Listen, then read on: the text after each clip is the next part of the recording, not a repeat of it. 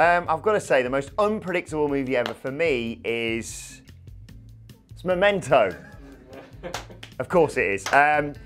Mainly because I don't think Guy Ritchie's character knows what's going on half the time in that movie. I can kind of relate to them. The personification of it is, of course, that scene where he's running and he goes, "What's going on here? I'm chasing someone." And then he runs at them and they pull a gun on him and they shoot him and he goes, "Oh, no, they're chasing me."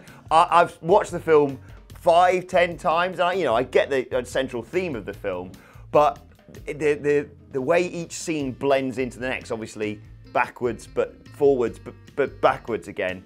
I think it's an absolute masterpiece, that film. I absolutely love it. Having said all that, if I watched it again now from the beginning, aside from the ending, I couldn't tell you what's going to go on in between, because it's obviously such a unique way of shooting a movie, or not shooting it, but showcasing a movie. I've watched it. I've watched that weird Easter egg where you can watch it the right way but the wrong way. I'm baffled by it. I love it, but I'm always going, well, what's going on next?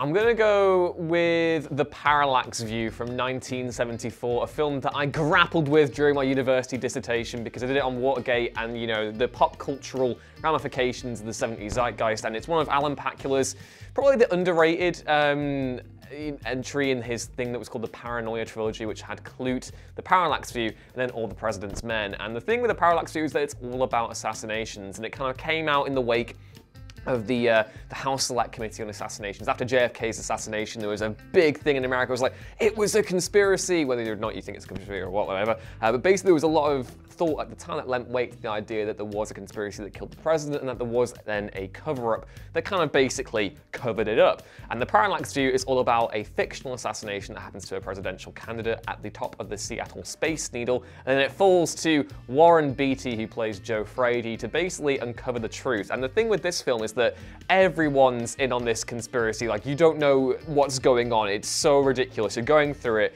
and there's a specific bit in the film that just completely throws you. You think that he's uncovering it in a classic kind of, 70s conspiratorial film where you think he's going through the motions, he's finding everything, and then basically what happens is he discovers the identity, the location of the Parallax Corporation, and then he sits down. He's trying to infiltrate it and become one of their assassins to find out and expose the conspiracy. So he goes down and sits down, and then for the next 5 minutes, I kid you not, they made an actual montage, brainwash conditioning montage, that then so it's like you're sat down where Warren Beatty sat, and you're just going through and watching it, and it ratchets up more and more and more with all this different subliminal messaging and like coded language. And by the time it ends, you're like, well, what happened? Did he get brainwashed? Did I get brainwashed? Am I now an assassin for the Parallax Corporation? I don't even know to this day, Adam Wilborn. I'm probably compromised, but the film itself is great. There's so many different twists and turns to it, and I would encourage you all to go watch it if you haven't already, because it's kind of between Clute and All the President's Men, it's kind of overlooked, but it's really good. I was watching it the first time and I was like, what the hell is going on? This is crazy. And then the ending is also a proper stinker as well, so I would definitely thoroughly recommend The Parallax View because you don't know what's going to happen next. Hello there, me again. Just like to say, it's not Guy Ritchie, of course. It's Guy Pearce. Bye! It's actually a really recent one. It is Sorry to Bother You, which came out at the end of last year and completely took me by surprise. I saw the trailers for this film and I thought I knew exactly what it was doing. It was going to be a kind of comment on, call centers and rising up against, the upper class and stuff like that. And it is about that, but in this kind of mad semi-future sci-fi dreamscape, hellscape thing. It's about this man called Cassius who works for this call center, and in order to succeed, he puts on a white voice, and he has to, he rises up the ranks, and eventually he becomes a power caller. All the while in the background, the company he works for is essentially selling, human slaves. They're getting contracts in, so they have a lifetime of labor in these kind of prison cells so they can work for the corporation until they're dead. So he's kind of contributing to this system, and already that is kind of strange. It's presented in this really dreamlike state, but then it hits you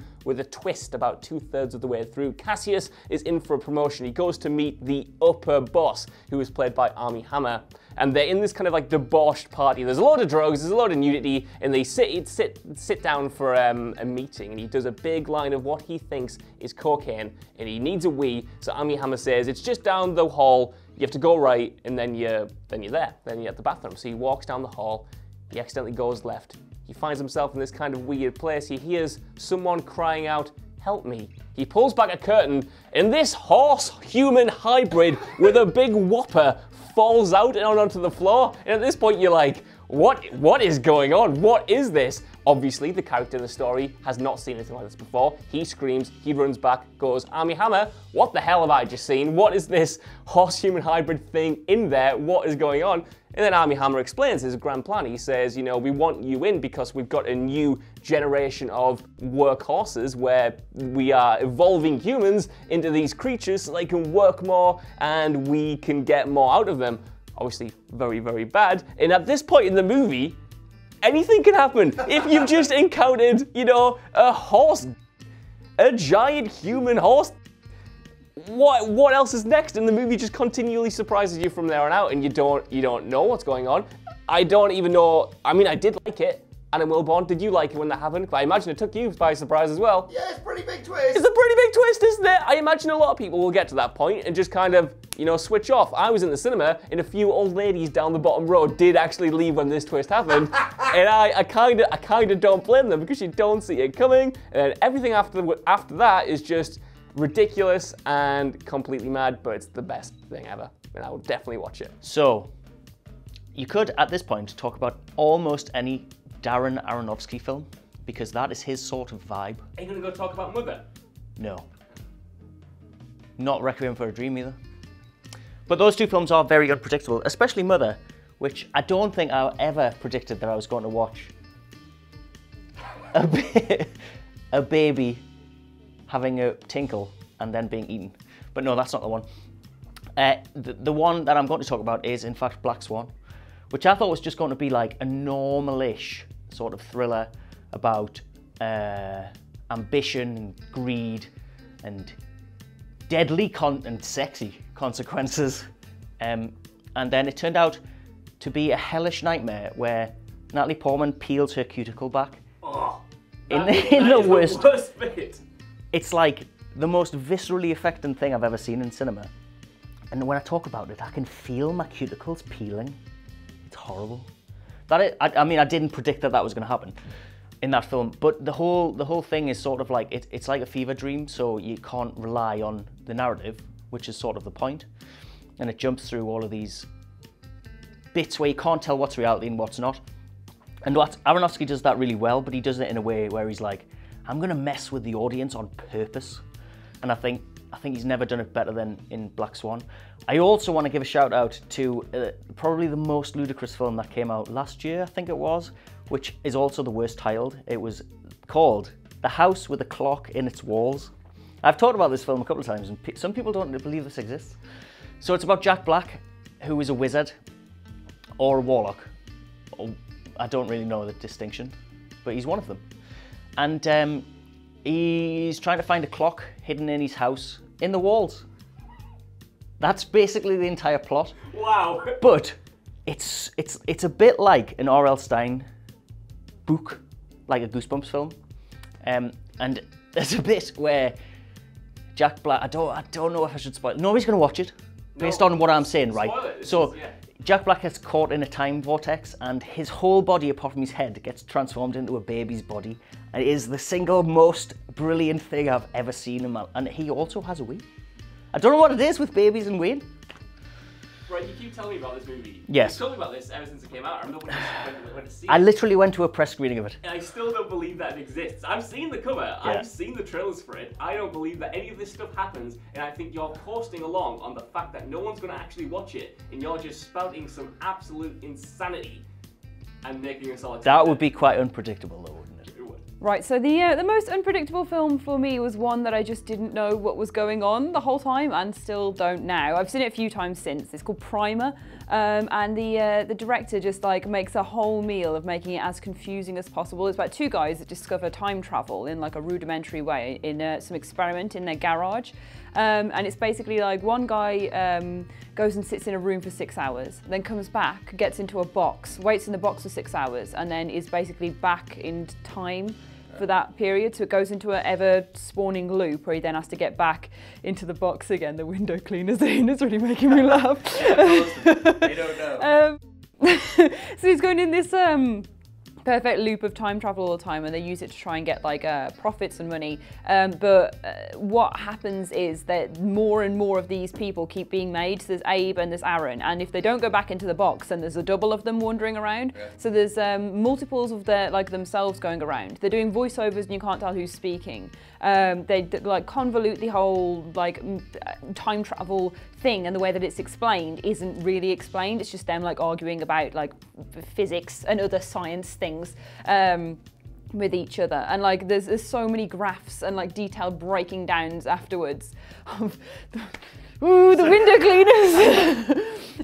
There's so many graphs and detailed breaking downs of how it's supposed to work that have been like floated around afterwards. But the truth is, I don't know what's going on, and it's so unpredictable because there's no way of knowing how it's all supposed to work unless you are like a theoretical scientist who has some sort of grasp on what this kind of technology is and these characters' motivations with it to begin with. So it's a really weird journey. It's not a long film. It's worth watching just to see if you like it or not. But yeah, it's insanely complicated, therefore unknowable as to whatever could happen next. I think the end's a good end. It's a good end. I won't spoil it, but it's like it just kind of ramps everything up to 100. That was the only bit of grasp. I was like, oh yeah, that's not good by the end of it. But yeah, it's worth a watch. He has another one like Upstream Colour as well, and everything that I think it's Shane Carruthers does is really, really complicated for the reason that he likes to make complicated things. Like it's his kind of getting back at the Hollywood system and stuff. But yeah, Primer, great. No idea what went on, what is going on, or what goes on as I watch it. I've got quite a few for this. Number one is Mad Max Fury Road, which I'm a huge fan of the fact that they made all the trailers out of the vast majority of the footage from the first sort of 20 minutes, half an hour of that film. So that by the time you actually sat down in the cinema, a lot of the stuff that you thought, you know, all those big car crashes and all the big chase sequences and whatever, it was like, oh, that's clearly going to be the climax. No, that's the opening act. And I love being in a cinema and not knowing where things are going to go. So I think I found that so refreshing. So many films give away their biggest moments in the trailers, and you just rarely get it. You rarely get a movie that's so confident that it can make a trailer out of that opening stuff and then take you on a massive ride afterwards. So I absolutely love that.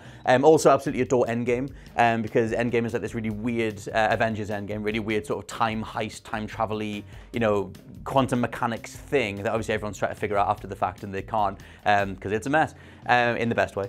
And but as soon as they establish the ground rules for that, where they're just going to like nip back into all the old films and steal the Infinity Gems and stones and whatever, I never knew where that was going to go. And as soon as Thanos started figuring out what they were doing and he comes back into the present day, I loved all that.